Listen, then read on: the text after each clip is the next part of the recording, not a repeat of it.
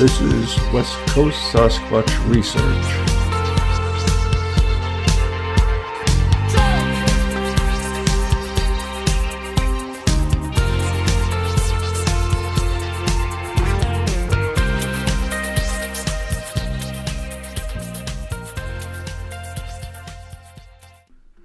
Good morning, dear listener, and welcome to episode 5 of West Coast Sasquatch Research.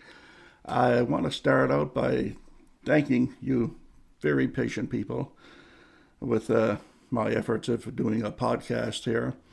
It's still a learning process for me, so kindly bear with me for any gaffes or faux pas that I might commit while I try to entertain and inform you. And by that regard, I think I've got an interesting show for you today. About a couple of decades ago, I went over to John Green's house and I spoke to him about doing a casual conversation type recording for the BigfootForums.com, of which we were all members of at one time or another. And so he said, sure, no problem, come on over. I phoned him that night and said, I'll be over the next day kind of thing. And, that was the thing about John Green. He would always put time aside for a researcher who wanted to come and discuss things with him in his own home. He always made people very welcome, and his door was always open to people. So I got to hand it to John Green for that. He was quite a gentleman. And anyway, I went over to his house. He was just finishing breakfast, and we sat down and started a conversation. And I whipped my recorder out eventually, remembering it, and plunked it on the table between us. And we just happened to be at the time talking about the indigenous people and their beliefs in Sasquatch and what it's all about, and how come their belief cannot coincide with our belief. And that's where the conversation was at the point where we pick it up. So I hope you enjoy. And without any further ado, I'll give you the Green Man himself. I'm not any kind of a expert on Indian information. The culture that we live in is almost unique in making this clear distinction between real and unreal. And we have to assign everything to one side or the other. Mm-hmm. Most cultures have not and do not, including the culture of the Indians in North America. So you're referring to how important myths are? Well, no, you can't. My whole career in this is trying to establish where this fits in this reality question. It's a question that in the Indian culture isn't even asked. So information from within that culture doesn't work on this question. Mm-hmm. Okay. Can you tell me now, when you first came to Harrison, you ran a newspaper here in Harrison, correct? Well, in Agassiz. In Agassiz, right, I'm sorry. And J.W. Burns, and he was no longer here. I've never met him. You never met him. But you knew of the stories that he had. I grew up in Vancouver, where the stories were familiar. Right. And so you were pretty much a skeptic back in those days about this, as you just explained. Yeah. So what happened? What made you a believer? Well, for one thing, the word believer isn't appropriate. Mm-hmm. So we use it all the time, but it's ridiculous. But I encountered the fact that there was what in any other context would be taken as solid evidence that there was something to this. Was this back with those set of tracks were found in Eureka? No, it was before that. Before that? Yeah. 7. Harrison got a lot of publicity proposing to have a Sasquatch hunt during the BC Centennial celebration. And a fellow who worked for me was talking to the custodian at the high school. This subject had been, become a topic of conversation.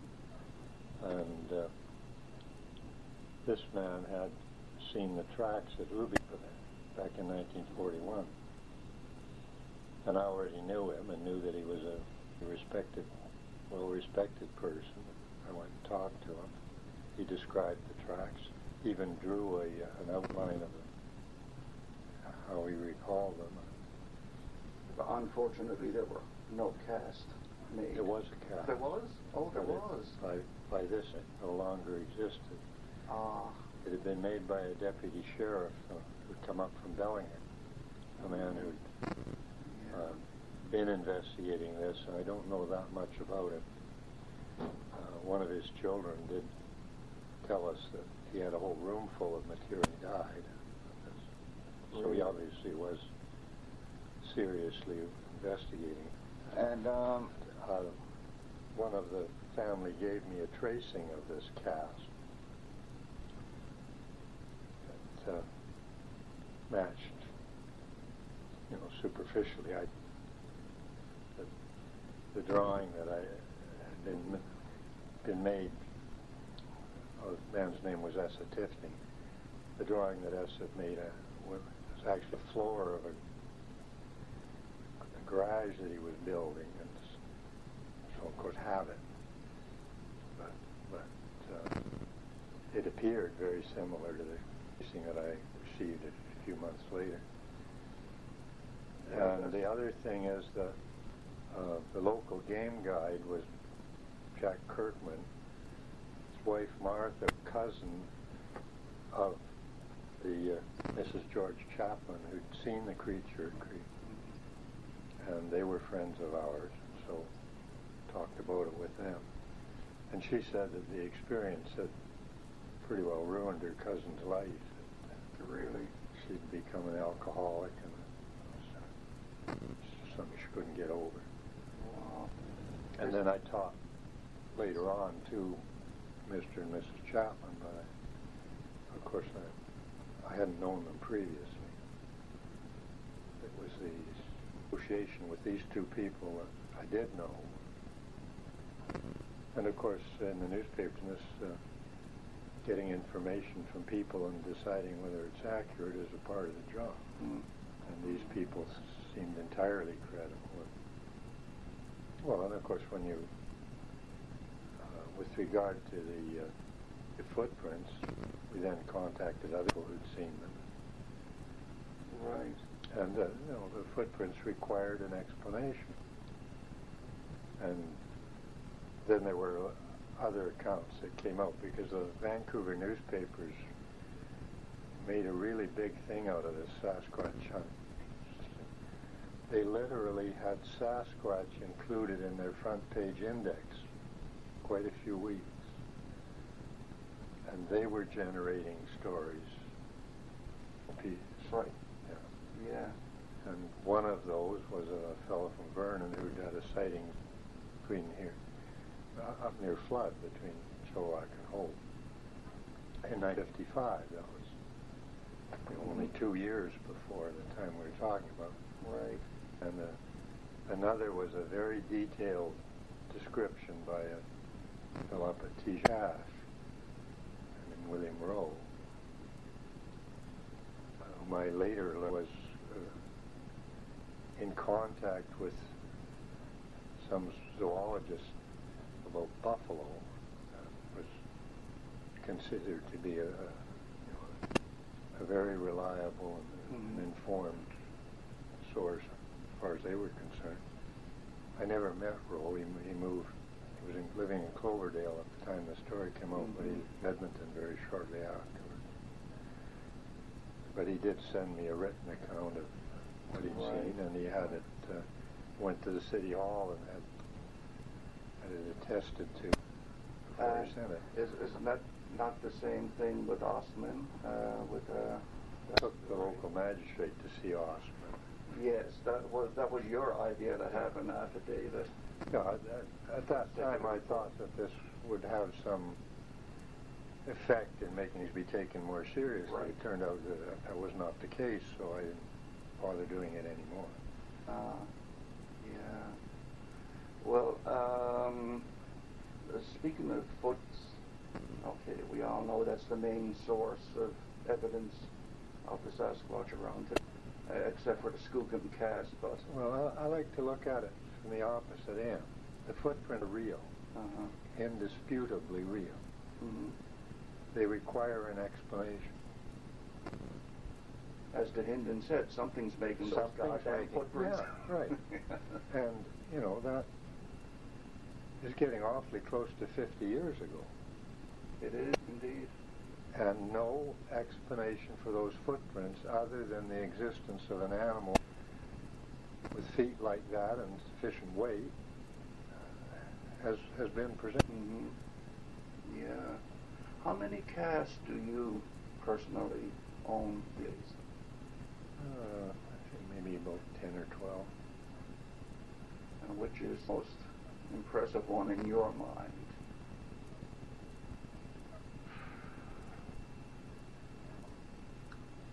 Probably the unusual one from the cast that Bob Titmus made at the film site, where there's a real break in the middle of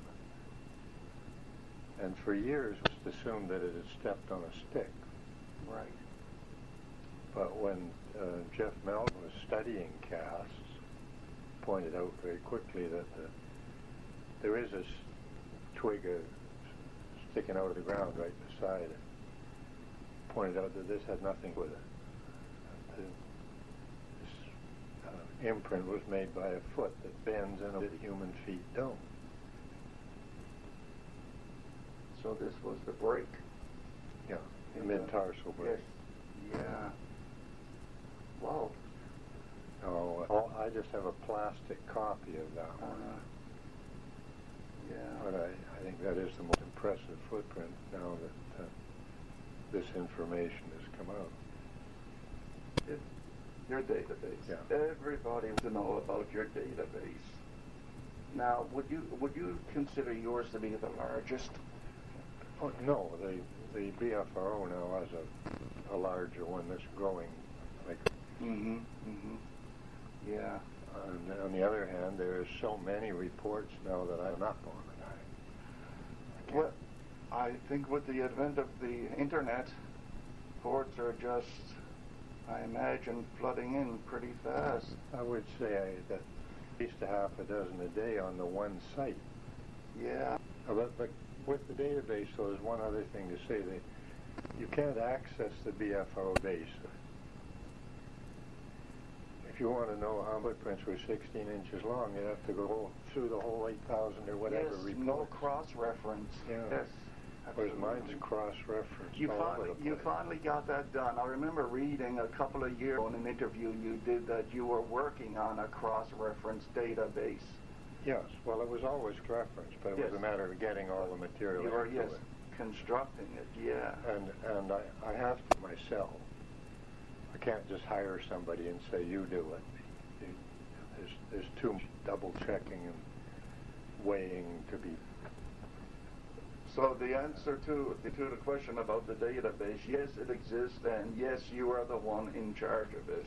Because people are wondering whether or not you have somebody else taking care of the database for you, or... The problem now is that it's on antique software. Mm-hmm.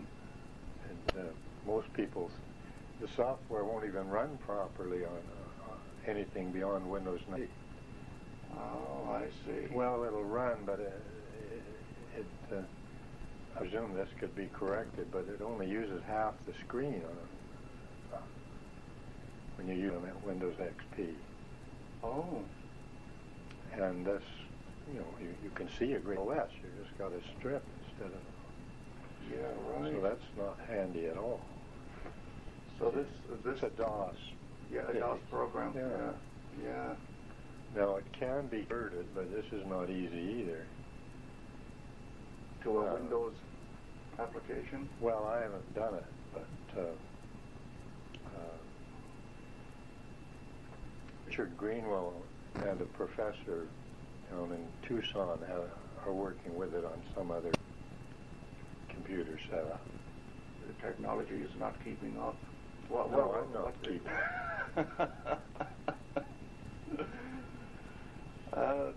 Okay, based on the reports that you've amassed over the years, I just wanted to do some stating here. Why do you think, I have my own opinions, but no one's interested in my opinion, they'd rather hear yours. Why do you think that Sasquatch scares the heck out of us so much? If I saw a gorilla in a field, I would say, that's interesting, there's a gorilla in the field. If I saw Sasquatch in the field, I'd probably buy pants and keep running till I hit something hard. Well, it may be just because it's unfamiliar.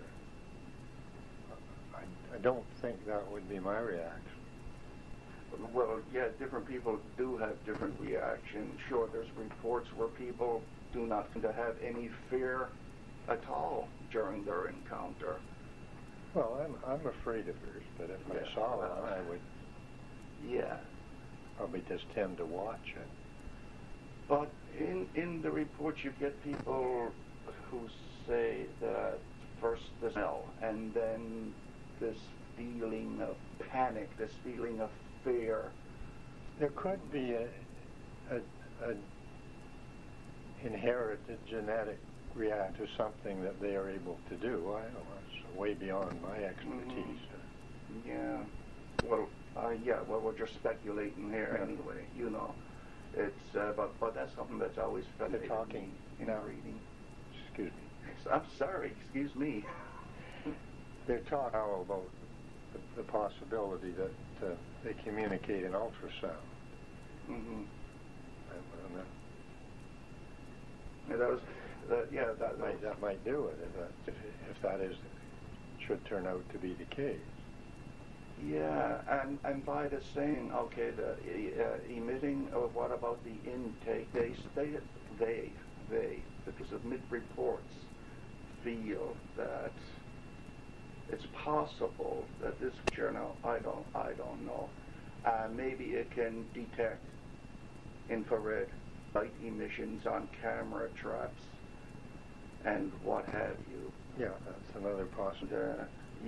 Hence another reason why there's so few, if none, gooders of Sasquatch. So far, I'm not aware of any camera trap picture. No. And it's pretty well taken for granted because of people who have reported an encounter with the creature, using their flashlight and getting their glare from the eyes with the rods that a lot of animals have for night vision that the humans don't have, which causes this red reflection in the eyes. I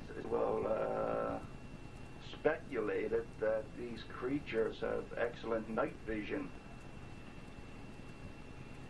like a cat. Well, any nocturnal hunt. They certainly have some good degree of night vision because they're so active at night.